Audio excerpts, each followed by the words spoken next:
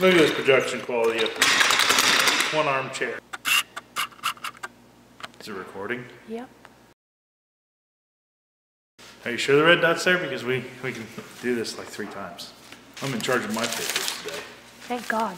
Welcome back to the Southern IA. We have another video for you guys that my lovely girlfriend is coined. Book report series! Yeah. Last time I made a book report series video, I asked you guys to make sure that you liked and shared the video, because this isn't the type of content that YouTube really wants to push out to viewers. And it worked really good, and there was a lot of support for the last one. Today's subject is, drumroll Molly, GMO crops and the COVID vaccine. Now this is not an opposition video to the COVID vaccine, nor a support video for the COVID vaccine. I personally myself have not gotten the vaccine, but my main man Wayne just today actually got his second vaccine, and he's actually just about to turn 87 on the 23rd of next month if you guys want to send him a birthday card. So the burning question in your mind, and why you guys probably clicked on this video, is what the heck does the COVID vaccine and GMO crops have in common? Well, the answer is mRNA, or messenger RNA. Messenger RNA is genetic material that contains instructions for an organism to make a protein that organism wants naturally. This technology is used in both the COVID vaccine and GMO crops. And since the COVID vaccine and GMO crops utilize the same technology, could this be the closing of the argument that GMO crops are bad? And I state that because there's a correlation in between a demographic that supports the COVID vaccine as a saving grace, but also demonizes GMO crops as harmful organisms. But before we dive any further into this video, I gotta give a little credit to the Hefty brothers. I actually got the idea from this video as I listened to an Egg PhD podcast, so thank you. Check them out. Everybody knows who the Hefty brothers are. I don't. Check them out. Now it's going to become pretty obvious in this video that I support GMO crops, which is true, and I support them for many reasons. But I also support non-GMO and alternative crops as viable business models for farms, especially young farmers, like CSA agreements. However, what I do not support is the slandering of one crop to bolster the marketability of another. For example, as you walk down the grocery store aisle, you can see all the labels along the way, and you will see non-GMO printed onto a various number of labels. Problem is that there's actually a lot of those that are printed onto those labels that actually do not have a GMO alternative. And at that point, what that product is marketing is basically nothing, or fear, where they're just using half a cent's worth of ink to print $1's worth of value onto their product. So as the general public and people that aren't involved in agriculture, I think that they actually have a perception that there's a lot of GMO crops. So how many do you really think there are? Hundreds? Thousands? A million. How about 10? Yeah, 10. Here they are. You ready? Coming at you fast.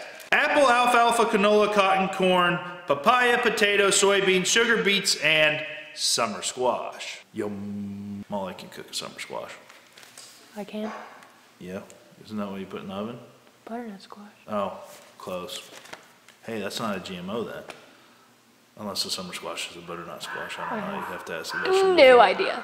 You'd have to ask a vegetable farmer. So let's talk about GMO crops and get some facts out there to you guys. GMO crops have been widely adapted among farmers. Planted GMO acres went from 4.2 million acres to 457.2 million acres in the span of 20 years. A study shows that GMO crops have increased production by 22%, which means that that's more food, fuel, and fiber for the world, while also increasing profits for the farms and their communities by 68%. Benefits of GMO crops for farmers and food sources include extended shelf life, improved photosynthesis, improved biosequestration capability, improved nutritional value, stress resistance, pest resistance, byproducts, bioremediation, asexual reproduction. Give us a wink. One example of this kind of in my world is BT traded corn, or BT endotoxin, a commercial microbial insecticide that's actually been around since the 60s. It's a product with an excellent safety record that expresses no harms to humans, other mammals, birds, fish, and the environment. It does this through selectivity, and what the BT traded corn selects to go after, I guess you could say, is the insects that decimate our corn crops. So this is like a trait of the corn, not like a pesticide that you put onto the corn? Correct. So like I'll explain, but once they ingest it, yeah. The BT trait is not an insecticide or pesticide that we actually put onto the corn. It's actually a trait of the corn, and it works through, well, I'll just explain it. So when part of the plant that contains the BT traded protein is ingested by an insect, the protein attaches to the gut of said insect. Within minutes, the insect stops eating.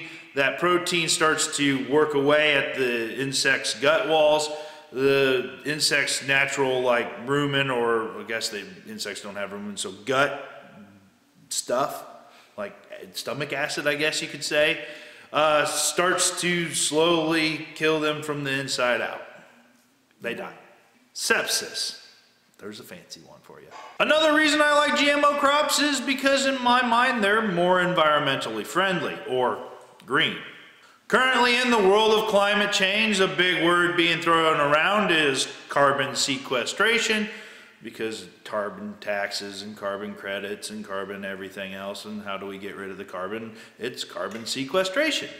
And carbon sequestration in southern Iowa's mind, and dumbing it down a little bit, I think I could say, is basically where a plant naturally breathes in CO2 or carbon dioxide from the air.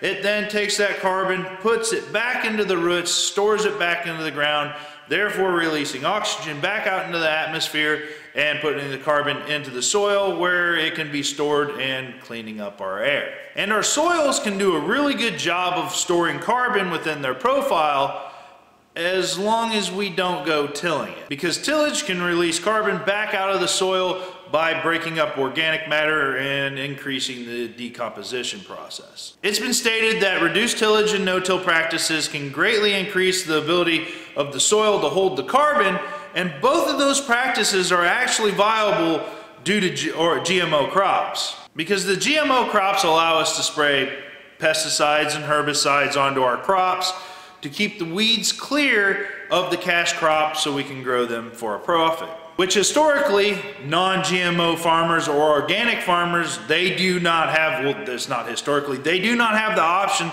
of using things like Roundup on their crops, because then it's no longer non-GMO or organic. So to control their weeds, they do a lot of tillage. So those organic and non-GMO crops reduce the carbon holding capacity within the soil, and then along with, they also destroy the soil structure, create runoff, and that runoff causes water issues. So thus, a statement of a GMO crop is a greener crop is probably correct. Oh buddy. Oh no. However, the little geek in me is something that's cool going on in the ag world right now is the use of cereal rye for organic and non-GMO farmers as like a mat to suppress weeds, and that's pretty darn exciting. But again, I state I am not against organic or non-GMO farmers.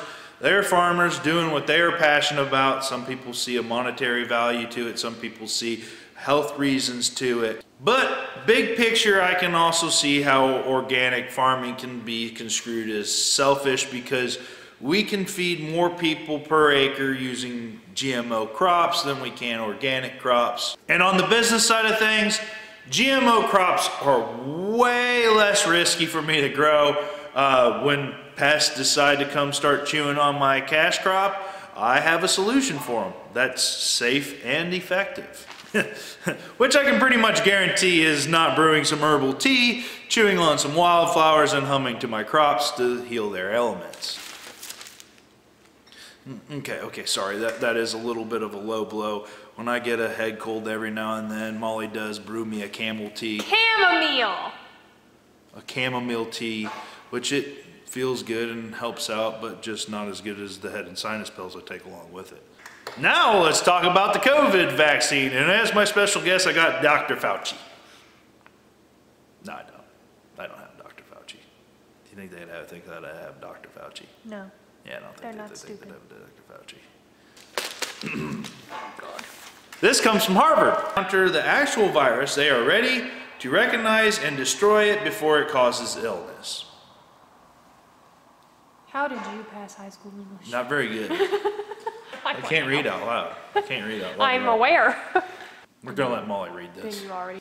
I'll act like I'm reading it. How do COVID-19 mRNA vaccines work? mRNA, or messenger RNA, is genetic material that contains instructions for making proteins. mRNA vaccines for COVID-19 contain synthetic mRNA. Inside the body, the mRNA enters human cells and instructs them to produce the spike protein found on the surface of SARS-CoV-2, the virus that causes COVID-19. The body recognizes the spike protein as an invader and produces antibodies against it. If the antibodies later encounter the actual virus, they are ready to recognize and destroy it before it can cause illness. Geez, that's just like listening to an audiobook. The same exact technology used in GMO crops. Another side effect of this global pandemic is the exposure of the double standard that there is when it comes to GMO crops. Most of Europe has had a strong position against mRNA that has kept GMO crops out of the geographical area, but has now caused an unforeseen regulation against the COVID-19 vaccine as well, which from what I understand is being relaxed for the research and development and distribution of the COVID-19 vaccine. A double standard. So as far as I'm concerned, that's the end of the argument against GMOs. GMO crops are safe, environmentally friendly, a great way of feeding a population, way better than eating bats. The pages weren't in order again anyway, so I can go through it like 7 times. But if you guys enjoyed that, or you enjoy these little book report videos, please let me know down in the comment section below. By the way, we have also reached 40,000 subscribers. Woo! We thank you very much. I think Molly and I are going to try and get a live stream put together for this Saturday. So if we can get that done, we'll see you live. Thanks, guys.